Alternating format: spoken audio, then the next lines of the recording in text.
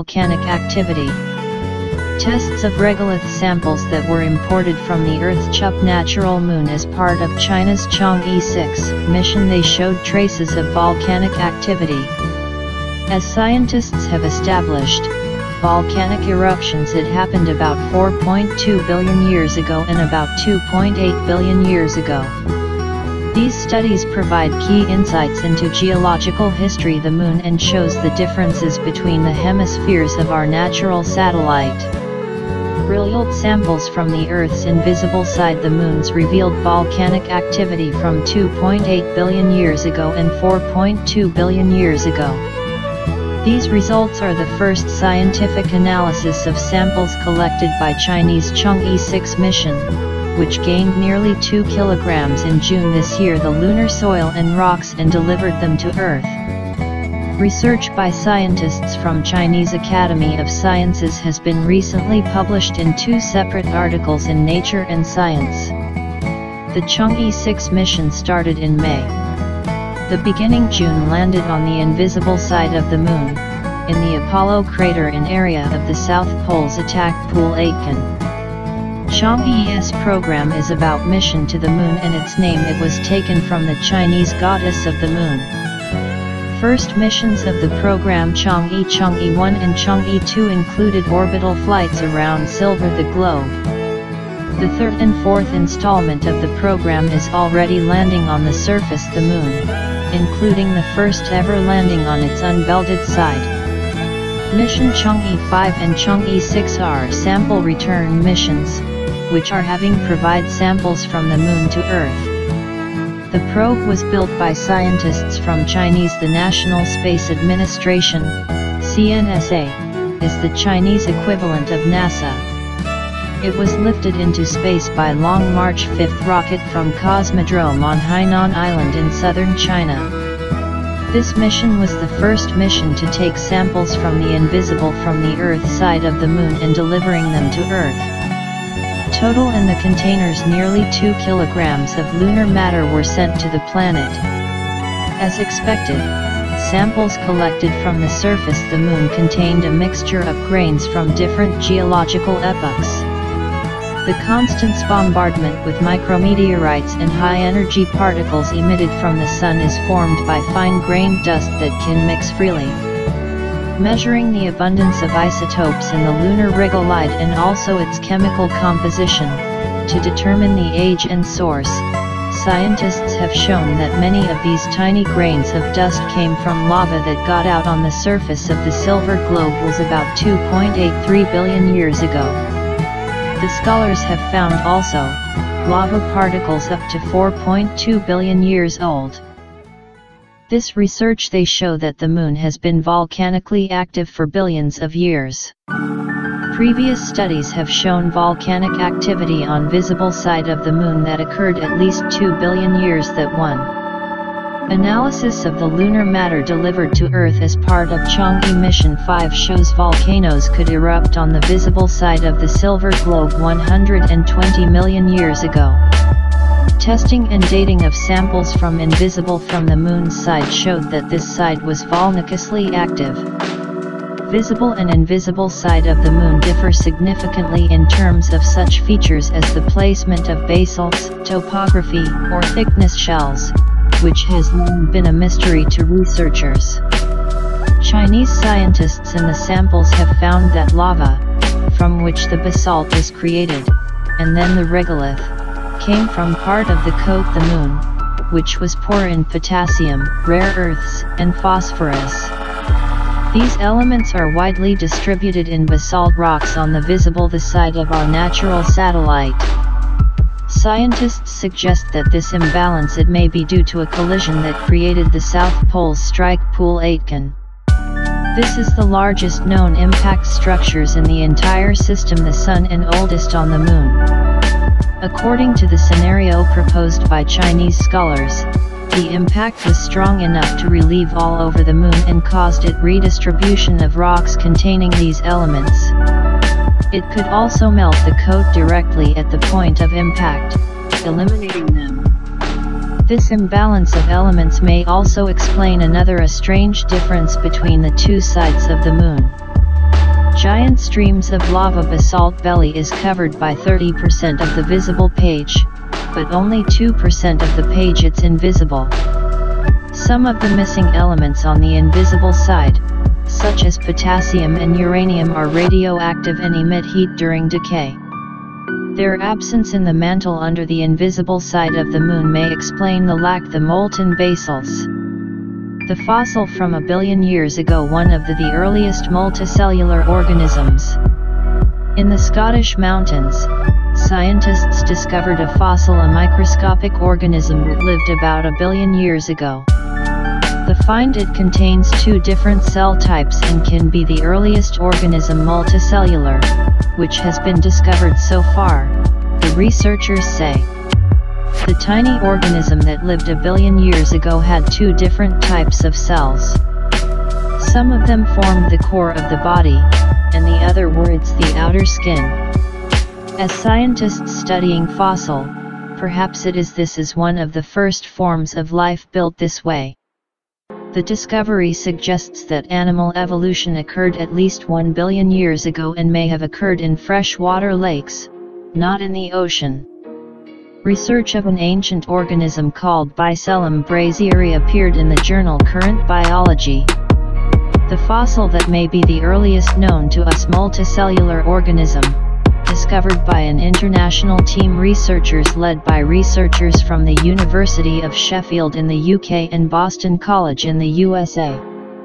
Ancient microorganism provides scientists with new insight into evolution of single-celled organisms into complex multicellular organisms. The fossil represents an organism that lies somewhere between them. The origins of complex multicellular organisms and the origin of animals is considered the 2 most important events in history life on Earth. Our discovery sheds new light on both of them. We found it a primitive spherical organism consisting of a system of 2 different types cells that are the first step towards a complex structure. It's a multicellular. It's something that's never been found in the fossil record before. The discovery of new fossils suggests that the evolution of multicellular organisms took place at least 1 billion years ago, and that the early events, the evolution of animals, may have taken place rather in freshwater lakes than in the ocean, said Charles Wellman of the University of Sheffield. Scientists have counted Bicellum brazieri in protists, simple eukaryotic organisms. The origins of complex multicellular organisms and the origin of animals is considered the 2 most important events in history life on Earth. Our discovery sheds new light on both of them.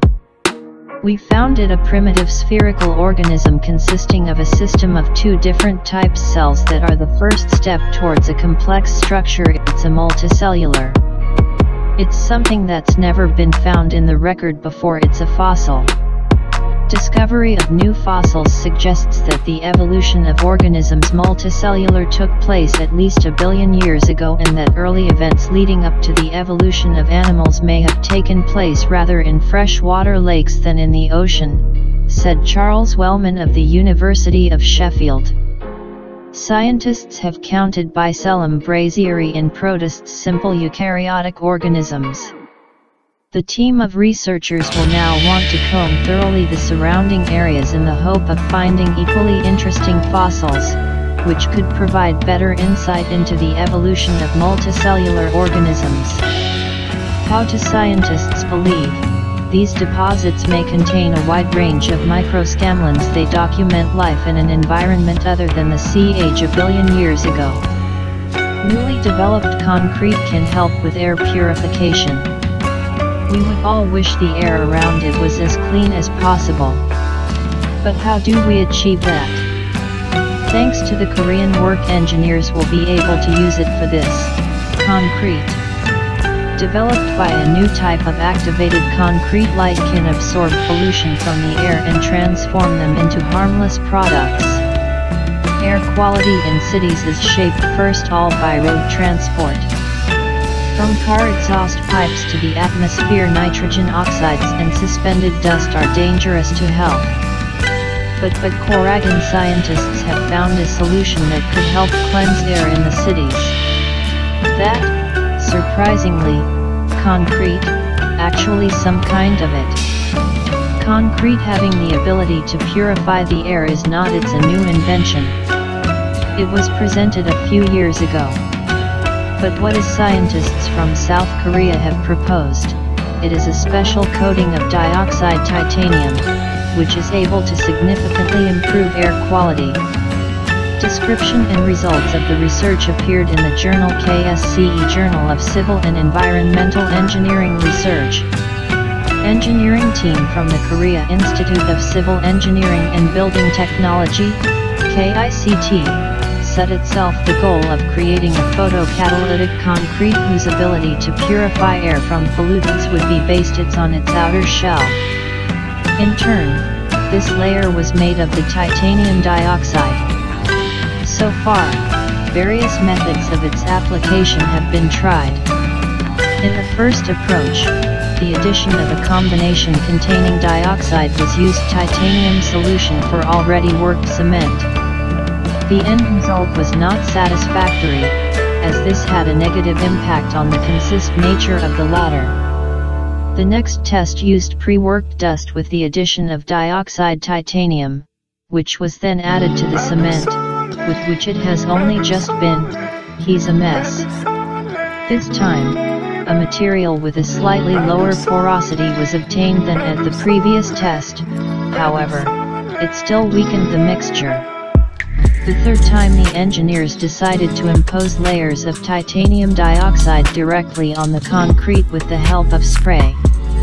It is up to you. The solution not only did not negatively affect the porosity of concrete, but even it made it stronger. And additionally, it allowed the applied dioxide of titanium to direct impact on airborne pollutants. The above layer of titanium dioxide is activated by the sun's rays. At this point, it begins to produce reactive oxygen species, RFT or English version, reactive oxygen species ROS. And it is they who then react with the present in the air with the pollution. This applies, for example, to ammonia or nitrogen oxides, which are aired by the cars. These compounds are broken down into chemicals that they are no longer harmful to us. Korean engineers tested their improved concrete in the practice. They put him in a road tunnel where to activate it artificial light is turned on the top layer. Then improved the concrete was left in the tunnel for 24 hours. After this time, the level was examined pollution in the air and it turned out that it was 18%. Fewer nitrogen oxides than before the test. And let us remember that, for example, in the tunnels that drive cars, air because of the presence of exhaust gases is 1,000 times more polluted than air outside the tunnel. A new type of concrete turned nitrogen oxides into a form of salt which under natural conditions, she could simply be washed off by the rain. Of course, in the tunnel itself, it was necessary to remove it manually. The next step of the Koreans will be to try increase the efficiency of the layer you develop, because they have hope that it will be introduced to the market. If such an invention had become widely available, this could significantly affect air quality in many cities that are currently facing this problem. 0